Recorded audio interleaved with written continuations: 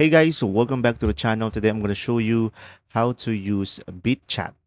So guys, if you don't have a Bitchat application yet, you can just simply check the channel. I have a video on how to download the Bitchat application.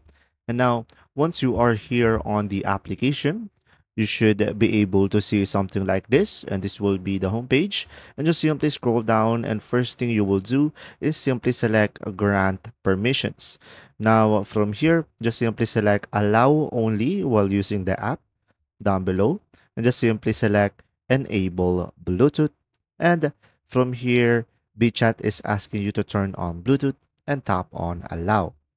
Now, from here, it will set up for you. And right away, if you tap on the bottom, you should be able to say hi, and you should have a chat messages over here.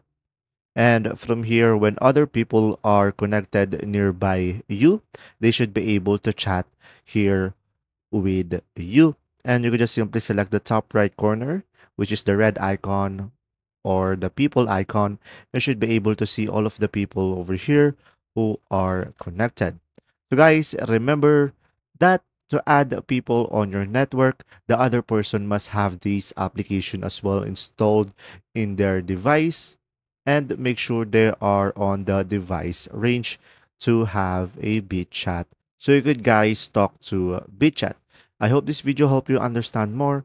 If you do, leave a like and thanks for watching.